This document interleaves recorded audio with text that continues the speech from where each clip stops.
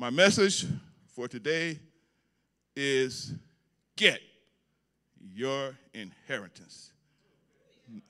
Get your inheritance. Let's pray. Kind and gracious, loving Heavenly Father, may the words of my mouth and the meditation of my heart be acceptable in thy sight. O Lord, my strength and my Redeemer. Amen. Amen. How many of you wish or wished sometimes in your life you had a rich uncle?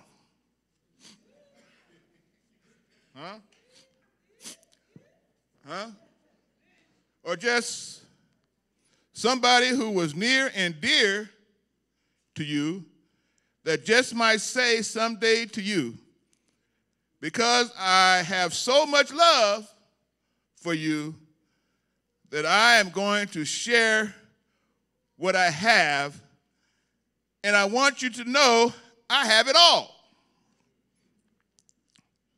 Matter of fact, you probably can't imagine all what it is because eyes have not seen, ears have not heard. What am I talking about? What would you say to that? Would you say, get out of here? Or would you just look at them and smile under your breath and say, this person is crazy? Or maybe you might say, I wonder if he or she is talking about my inheritance. Well, I believe they are. We're going to go to the Bible and look at some scriptures talking about our inheritance and where it, kind of the roots of it. So let's turn to the book of Genesis. You got a Bible? I know it's probably going to be up on the screen, but those of you who have a Bible, I would like for you to turn to the book of Genesis and go to Genesis chapter 17. And we're going to be looking at verses 1 through 7 of Genesis chapter 17. Amen. Amen. I know now we have technology. Now you can't listen for pages. You got the phones and all that good stuff now. I hear you. I'm still old school. I have to go to this. But anyway, let's read. Let's read it. Let me read in your hearing. It says, when Abram was 90 years old and 9, the Lord appeared to Abram and said unto him, I am the Almighty God. Walk before me and be thou perfect, and I will make a covenant between me and thee, and will multiply thee exceedingly. And Abram fell on his face, and God talked with him, saying, as for me, behold, my covenant is with thee, and thou shalt be a father of many nations. Neither shall thy name any more be called Abram, but thy name shall be Abraham. For a father of many nations have I made thee. And I will make thee exceedingly fruitful, and I will make nations of thee, and kings shall come out of thee. And I will establish my covenant between me and thee and thy seed after thee in their generations for an everlasting covenant, to be a God unto thee and to thy seed after thee. Key things I kind of circle. Multiply you exceedingly. Father of many nations. Everlasting covenant. And he also spoke that he was going to do something about his seed. All right? Stay with me. Stay with me. Let's look at Genesis 22. 22. Turn to Genesis 22. 22, and we're looking at verses 15 through 18. 22, 15 through 18. Hope we got it? We got it? Let's read it. And the angel of the Lord called unto Abraham out of heaven the second time. It says, verse 16 says, and said, by myself have I sworn, saith the Lord, for because thou hast done this thing, and hast not withheld thy son, thy only son, that in blessing I will bless thee, and in multiplying I will multiply thy seed as the stars of heaven, as the sand which is upon the sea shore, and thy seed shall possess the gates of his enemies. Verse 18, and in thy seed shall all the nations of earth be blessed, because thou hast obeyed me. Y'all hold on to that word seed. I'm going to get back to that. There's something I think is so powerful in the seed. In the seed. We're going to get back to that. I'm going to move on a little bit. So as Abraham was blessed, he was not in full extent of the blessings. He was not really seeing the full extent of his blessing. Because we understand, we talked about, with the son, what he had to do, offer him up. That was not an easy thing.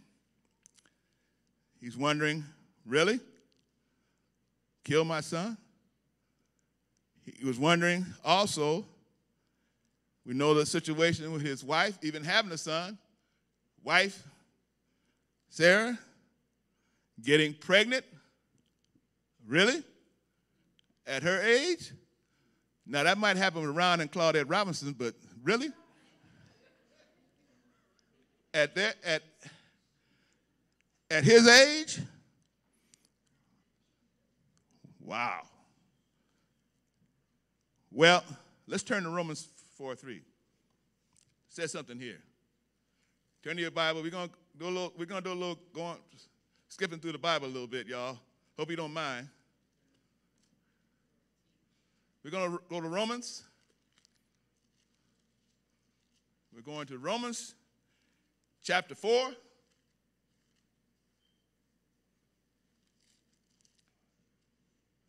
Chapter 4. And we're looking at verse 3 of Romans chapter 4. Verse 3, what's it say? What does it say? Romans chapter 4, verse 3. For what says the scriptures? Abraham believed God, and it was counted unto him for righteousness. You see, Abraham understood something. And we need to understand something. It's not by works. It's not by our power, but it's by the power of God. By his power. He understood, and he was faithful in spite of the circumstances. He was faithful. And these things, because of his faithfulness to the Lord, he said that he would continue to trust in the Lord and continue to be faithful in spite of things he didn't really understand. He says that he was also saying something to us today that I thought was more powerful. 2 Peter. Go to 2 Peter.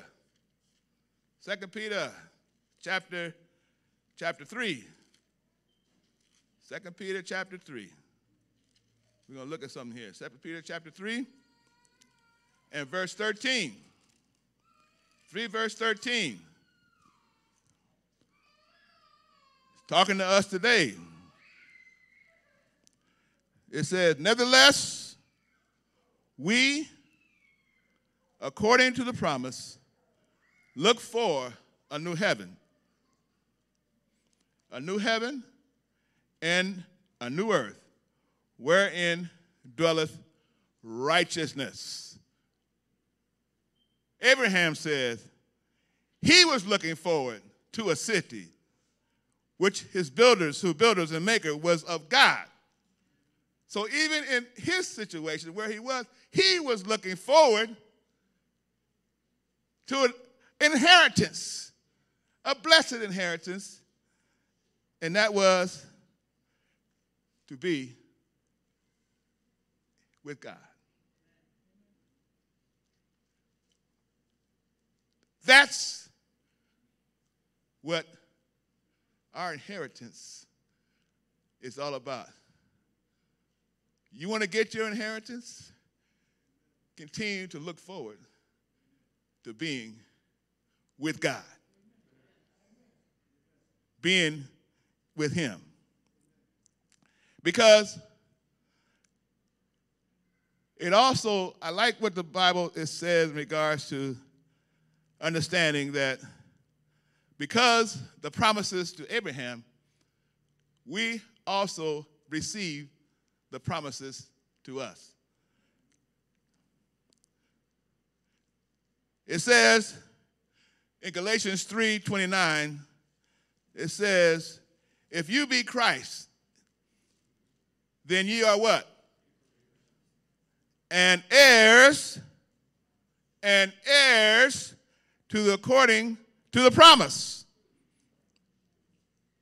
To the promise. We just read about knowing according to that promise. The promise is made. If we are in Christ, then we have that promise. Amen? Amen. Spiritual things are spiritually revealed. So we may not be direct. Fred, you may not be a direct descendant of Abraham, but if you be in Christ, you're a part of Abraham's. Huh? You're of the family of Abraham, right? Huh?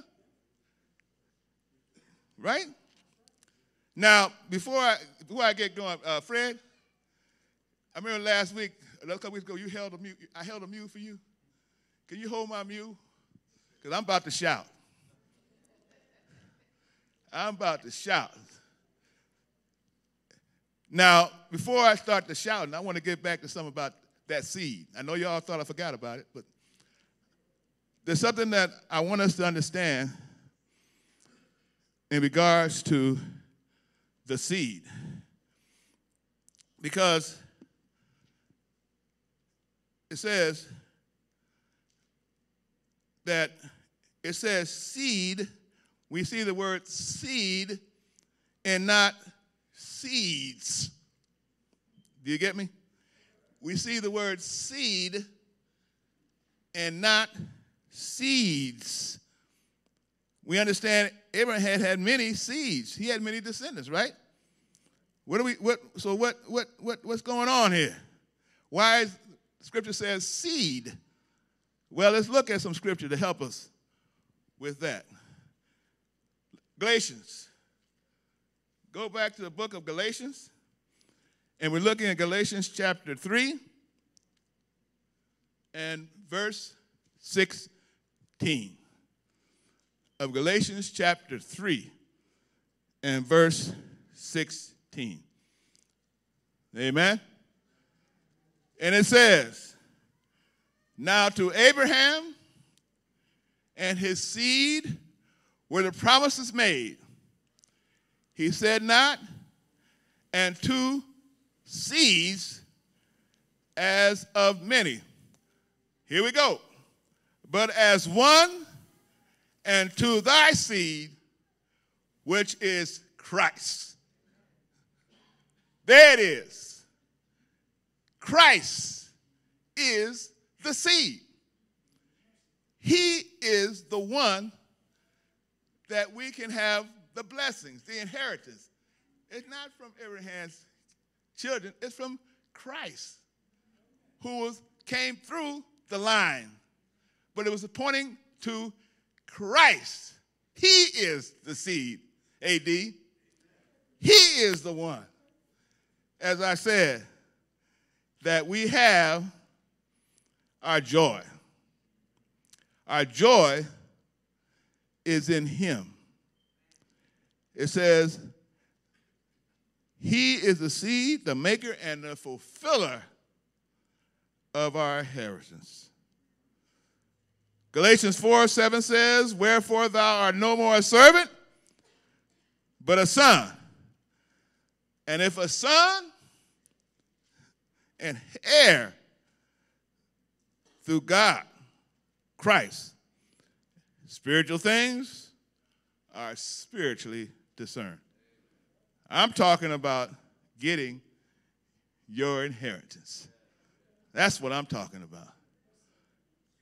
Now, I know that we are living in a world today that's full of trials.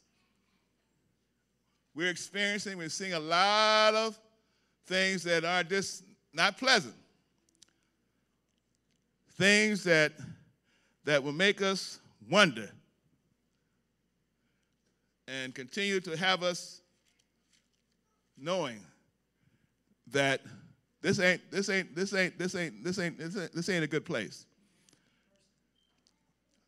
Just at rehearsal last night, as we were rehearsing the songs, Brother Fred mentioned to us about a situation where a young child, right, Fred? 6 years old, right, Fred? 6 years old. I know some of you might have heard about it. Went into his classroom with a gun and shot his teacher. 6 years old.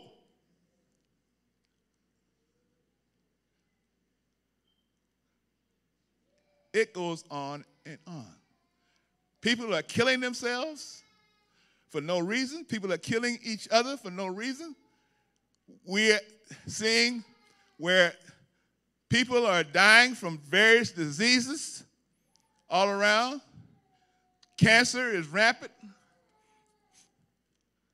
We just got through the epidemic of COVID. We're still in it. In many ways, people have died. We're seeing a lot of tragedy in the world. But there is hope. That's not the end of the story. Romans 8. You can turn with me to Romans 8 because I want you to read it too with me. Romans 8, chapter 8, verse 18. This is one of my favorite books of the Bible, y'all. Romans 8. I know I credited this to the Derrick brothers. They introduced me to this book. And I see Mark, I know they probably spend some time in it too on occasions because it's a special book. But Romans chapter 8, verse 18. Verse 18. It says, for I reckon, I know that brother must have been down south somewhere. He must have spent some time down. For I reckon that the suffering of this present time are not worthy to be compared with the glory which shall be revealed in us. We have a blessed inheritance. This trouble ain't going to last always. We have the promise. Paul says, I understand we're suffering, but understand it's not worthy to be compared to what we're going to get. Where are we going? What God has got prepared for those who continue to hold on. So I say, hold on, my brother. Hold on, my sister. Sister, I know you're online. Sister Michelle and Sister Frederick, they're the hold on team. They're always talking about hold on. And you just got to keep holding on. So we need to continue to hold on to the promises. They're there. Now, I just want to do a little time. I promise you I'm not going to keep you long. I promise you I'm not going to keep you long. Like I always say, like Elizabeth Taylor told her fourth husband, I will not keep you long. So I promise that I will not. So I'm going to go right to some things here that really excited me as I read them. Coming from the book Heaven, written by the pen of inspiration, Ellen G. White, on page 53 through 59, she says, in that day, the redeemed will shine forth in the glory of the Father and his Son. The angels of heaven touching their golden harps will welcome the King, and those who have been washed and made white in the blood of the Lamb. A song of triumph will peal forth, filling all heaven, knowing Christ has conquered. He enters heaven courts, accompanied by his redeemed ones. Sister White also states, I saw a great number of angels, she says, bringing from the city the glorious crowns, a crown for every saint, with his name written on it. Have mercy. When I read that, I said, Lord, is my name written there? I'm hoping my name is written on one of the crowns. It's going to be there. Have faith in Jesus. She goes on to say, she saw leading his people to the tree of life.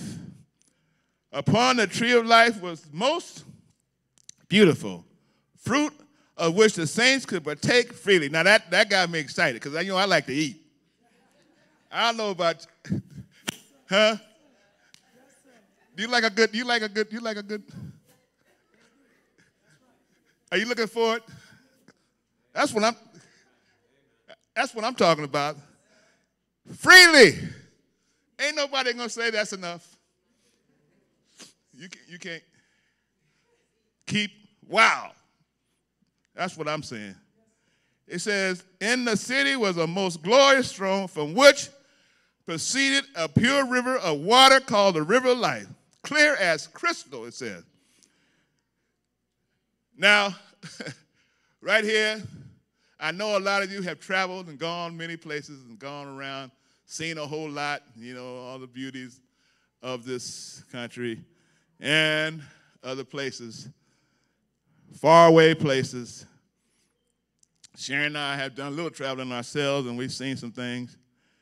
But I like Sister White says that as she saw these things, she said, my pen of inspiration, she said, the pen of inspiration says that my pen, the language her language could not feebly attempt to describe heaven. Eyes have not seen, ears have not heard what is prepared for those. She exclaimed, she says, oh, what love, what wondrous love the most exalted language fails to describe the glory of heaven. Matchless depths of a Savior's love. It says, unutterable rapture thrills every heart, and each voice raised in grateful praise. Grateful praise. That's our inheritance, y'all. It says the great controversy is ended. Christ has been vindicated.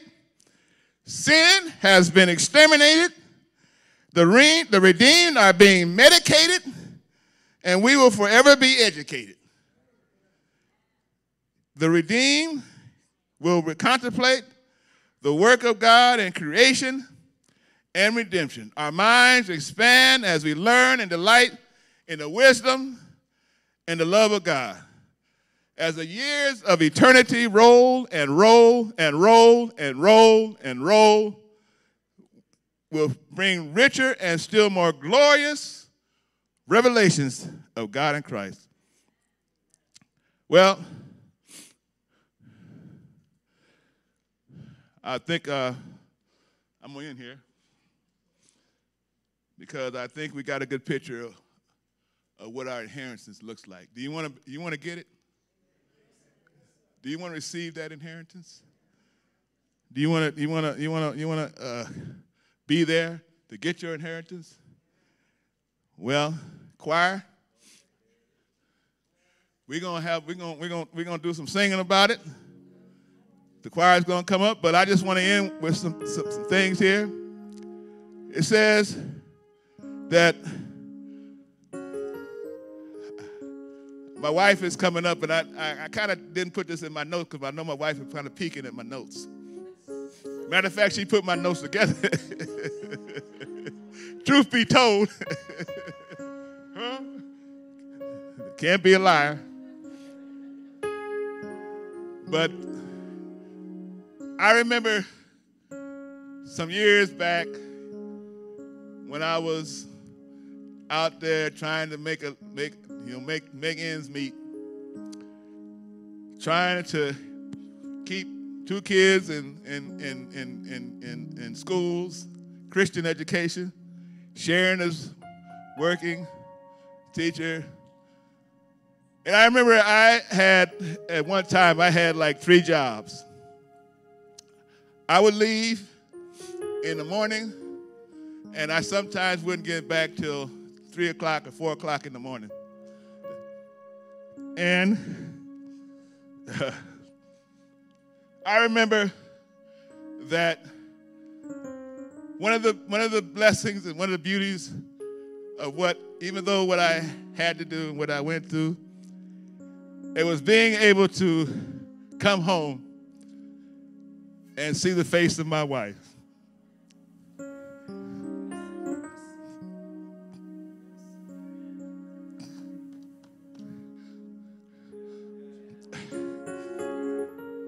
There would be days I'd be so tired, but I'd just make it into the driveway, and I would get out of my car, and I'd pull up, and my wife, many times, she would be waiting for me with a meal. I know you're tired, and she says, I made you something to eat. Here's your food. Please enjoy. And I would look up and I would say, praise God for my wife.